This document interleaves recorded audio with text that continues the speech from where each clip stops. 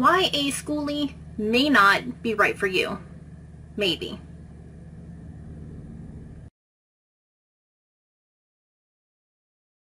Let's get into some of the reasons why a school bus conversion or a Skoolie may not necessarily be the right choice for everybody. So before I get started, I'm going to say there is a caveat to all of this, which is that if you have enough time, money, and know-how, or kind of any combination of them, you can do pretty much anything you want. These are not necessarily always going to be applicable for everybody, but they are good things to keep in mind, you know, if you're on the fence about it, if you haven't gotten one yet and you're thinking about it. It's stuff that we found out the hard way when we got our school bus and started the conversion. And I'd also like to say that we're obviously biased. We have a school bus and we love it, and even with all of the sort of hassles that we'll get into, we still wouldn't change what we've done. Number one, and this one is tough, but you need space for the conversion. You actually need some space to do the conversion at, which makes sense and it's totally common sense, but at the same time there are a lot of neighborhoods, there are a lot of cities, municipalities, all of that kind of stuff that have HOAs or regulations or codes and code enforcement that's very strict on what kind of vehicles you can park in front of a house, how long they can be there, what you can be doing to them, and all of that. There are just some issues that kind of come with doing a big project like this that some neighborhoods and apartment complexes obviously would totally not be down for. And that is definitely something that you need to know ahead of time before you know, come rolling up in your brand new school bus and then find out that, oh no, you can't actually even park it here. So, you know, it is something to keep in mind. And we even had issues, or more specifically, my family had issues because we did our conversion on my mom's property, which is zoned agriculture. It's a bunch of acreage. We have no immediate neighbors, and there was a homeowner's insurance inspector that came out to look at a tree and noticed the school bus and then sent my mother a letter saying, you need to get that abandoned school bus off your property or we're going to cancel your homeowners association. And so she had to submit a whole bunch of proof, including photographs, that it was an ongoing project. It was not actually an abandoned school bus, but she did almost lose her homeowner's insurance. So definitely an issue that can come up and occur with doing a conversion, and something to be mindful of. Number two is if you don't want to have a hassle with legal stuff, getting a school bus is a chore, and all components of it are also a chore. So how do you get the school bus home? How do you get a license plate for it? How do you change your tag type or your title type? How do you get insurance for it? All of those are a separate headache, and they take a while to figure out. It varies from location to location, and it is just it's just a pain, really.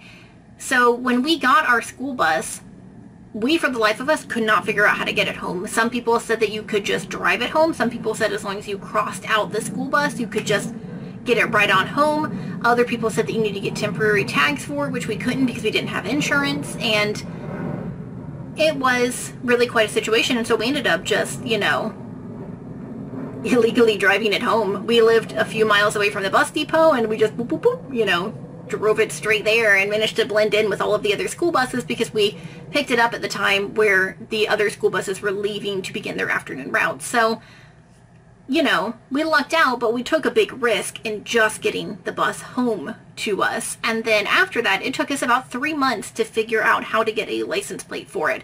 We called multiple DMV offices. We spoke to tons of different people within each DMV office. We waited on callbacks that we never got. It took us ages before we finally found someone at one of the DMV offices that we hadn't talked to that did actually know what we had to do for a school bus conversion. And then we finally got the information that we needed, but it was a pain.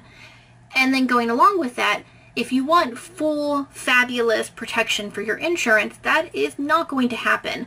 Most insurance companies, one, won't even insure school bus conversions, and then the ones that do generally only offer the minimum insurance requirements for the state. So we have the minimum that the state of Florida requires, and we cannot get anything else, which, you know, if you're willing to take on that risk, it gives you a lot of freedom and a lot of flexibility with what it is that you're doing inside of your school bus. So I did actually call our insurance agent, and we can, as long as we can rig up seatbelts to remain compliant with road safety laws, we could actually drive our bus in like a hammock chair and be totally within the okay, acceptable things for our own insurance policy. So it gives you a lot of freedom, but it is also a level of risk that you are taking on whenever you begin your conversion.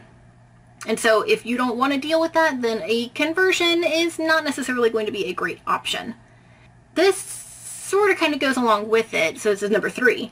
That is maintenance, upkeep, and warranties. If you want a new vehicle, if you want a vehicle that has got a great warranty on it, you want something that does not have a lot of maintenance, that is not going to be a school bus conversion. Unless you're buying a new school bus, in which case that's a totally different ballgame, you know. But most school bus conversions come out of old buses. They are buses that have been retired by their school districts or by the counties and municipalities. You know, if you get transit buses and that kind of stuff, they've been retired. And they've been retired for a reason, usually. You know, they're old.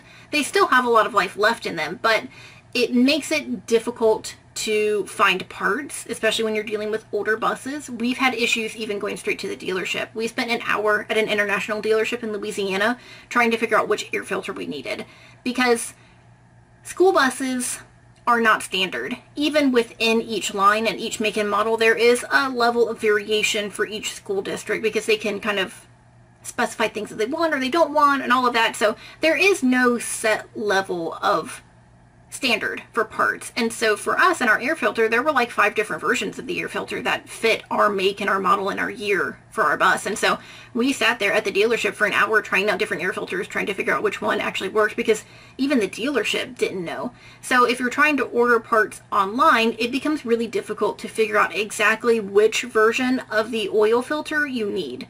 And as the bus gets older, it is becoming more and more difficult to even find those parts to begin with. So that's a problem. And if you don't have a lot of experience with car maintenance and diesel engines and big engine mechanics and all of that kind of stuff, it gets more complicated just because we don't have the level of know-how that goes with it.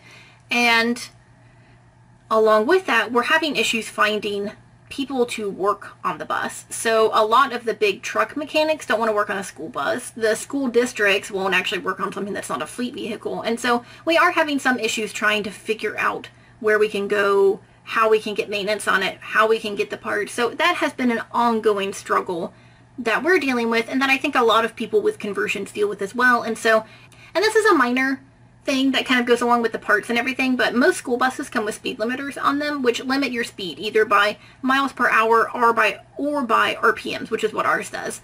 And so it does make you slow. Like our top speed, even with our brand new tires, is 59 miles an hour. We're like real fast. But it does mean that, you know, you are going really slow. So every trip that you take is going to take a lot longer than you think it's going to.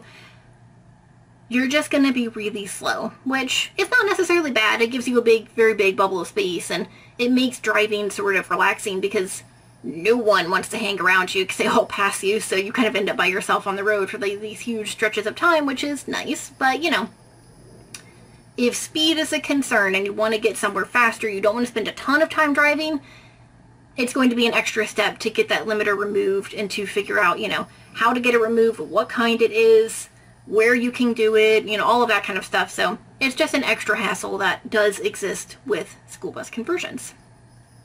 Number 4 is that school buses have more limited living space than RVs. It's just an inherent issue with it. RVs, depending on the size of them, they can have tons of slide outs, and they can actually double probably their inside living space. So an RV that is a comparable size to our bus, we've got a 35-foot long bus, which is a pretty standard middle of the road size for RVs. That RV can easily have double the living space that we have because they have slide outs. And we have so far seen one guy online do his own slide outs in his school bus conversion, and it was a huge project. And it's a project that we don't have the time, the know-how, or the monetary resources to even begin to attempt. So we just have to accept that the space that we have is the space that we have. You know, you can do roof raises. We see a lot of people that do those to add in some extra height because there is a level of variation in the height of school buses. So Ours is tall enough for both of us to move comfortably in, but a lot of people, especially really tall people, do end up with an issue where the school bus is actually too short for them to move in comfortably and all of that. So we see a lot of roof raises, and they don't look super hard, but it is an extra step that you have to go through to kind of create more space to make it more comfortable. That is something to consider. Number 5, and this does kind of go along with the more limited space, is that school buses are not built for comfort. They are built for short-term trips, you know, taking kids to and from schools and school bus stops. Like, that's pretty much what they're designed for. They are not designed for long-term driving, and they're not very comfortable for it. So school buses typically have a pretty rough ride. There is a reason why they have these nice air seats in them, so, you know, if you can afford those, they are totally great. But school buses have a rough ride. They don't usually have air conditioning. If they have heat, it's either on or off. There is no, like, heat setting. It's either full blast or nothing. It is really hard to maintain a temperature inside of a metal box, especially compared to maintaining a temperature inside of a fiberglass shell like an RV. It heats up really fast. It cools down really fast. So in the winter, we are very cold, and in the summer, we are very hot. And this is where that spray-in insulation really becomes incredibly valuable to a conversion. And, you know, but if you take shortcuts in that area like we did, you do pay the price for it. And it is uncomfortable in a lot of ways. And so there is a level of discomfort, I think, that has to be accepted when you are doing a school bus conversion, especially if you plan on living in it full-time like we are. There's just a level of discomfort that we have to accept in our daily lives. So number 6 is RV parks. And this goes with your version of, or your vision of what these trips will look like for you. If you're doing weekend trips, if you're doing long-term stays, what kind of,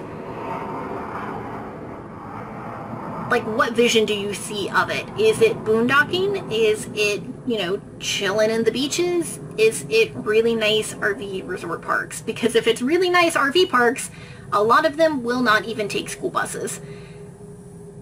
They're little, you know, they're buses, and they don't like them. But the really nice ones, and actually sometimes not even the really nice ones, just, you know, middle of the road RV parks, won't even accept us. As soon as they hear school bus conversion, they're like, no, I don't think so. We had one RV park that wanted us to send pictures of our bus to them so they could vet that it looked nice enough. We had another one tell us that they didn't want our bus lowering their environment. We've had other ones, as soon as they hear that it's a school bus, flat out refuse to make reservations for us. We had one that we stayed at, and we didn't tell them that we were a school bus when we made the reservation, but when we pulled up, they were so not happy with us, and they would not let us extend our stay when we wanted to. So, you know, that is a thing to consider, is that not all places are going to accept school buses. So far, we've never had an issue with, like, state campgrounds or campgrounds from, you know, the federal government or anything like that. National parks, haven't had any issues with that. And KOAs, we've never had an issue with KOAs. They've all been super friendly and nice. So, you know, but if you want the really, really nice ones that are, like, right on the beach and whatever, you know, they might not accept a school bus conversion. And, you know, that really is going to be an issue more or less depending on how you see your trips or your full-time living or anything like that going. And then lastly, reevaluate your ambitions for a school bus conversion, because there are beautiful buses out there. There are gorgeous, gorgeous, fabulous examples of craftsmanship and design and all sorts of stuff on Instagram and YouTube, and they are just beautiful. And, you know, we went into it like, we are going to have the best looking bus, it's going to be so fabulous, it's going to be great. And then as we got into it, we realized this is a lot harder than we thought it was going to be. And this goes along with the know-how, resources, time, all of that kind of stuff, you know, because if you don't have the building know-how, but you've got the money, you can hire out and get all of the nice custom stuff built for you. If you've got the know-how, you can build it yourself. Like, there are, you know, workarounds to all of this, of course, but if you're on a budget and you don't have the know-how, it is difficult to get a very beautifully well done bus because you don't know what you're doing, you know, or you don't have the money to buy the right tools or buy the absolute best material for whatever project it is that you're working on. So we got a big reality check when we started the project, you know, and I remember looking at one guy on Instagram who was doing an Instagram series on his cabinets, like his beautiful custom-made cabinets for his kitchen, and they fit the curve on the roof perfectly, and they were gorgeous and uniform, and they all looked the same, and it was really, really nice. And I was like, oh my gosh, you know, that's fabulous. And then I looked into his profile a little bit more, and he's a professional cabinet maker. Like, that's what he does for a living, and that's why his cabinets are so beautiful. And we're not professional cabinet makers. We would never have been able to build something to that level, you know, when we started out, and probably not even now. You know, we didn't want to pay full price for a regular cabinet, so we Habitat for Humanity did, which means that our cabinets are a little mismatched, but still better than what we would have come up with ourselves. So anyway, the whole point of that is that, you know, if this is not a project that you have any experience with and you don't have a lot of money, then it is necessary to reevaluate the ambitions that you have for what your bus will look like. And that sucks, but that's just sort of, you know, something that goes into it. You know, can you make a beautiful bus? Of course. Definitely. Is it going to be like the finest example of perfect craftsmanship ever? Maybe not. But that could be okay, depending on the level of what it is that you're looking for. Or that could be a make it or break a deal. It just depends on personal preference and, you know, that sort of stuff. So anyway, those are some of our reasons why a school bus conversion may not be the right choice for you. And definitely things that we have learned the hard way that made the process more difficult than we really had anticipated when we started. So yeah, I hope this video was interesting and helpful. And if you liked it, give it a thumbs up and subscribe if you want to see more stuff from us, and we will see y'all in the next one. Bye.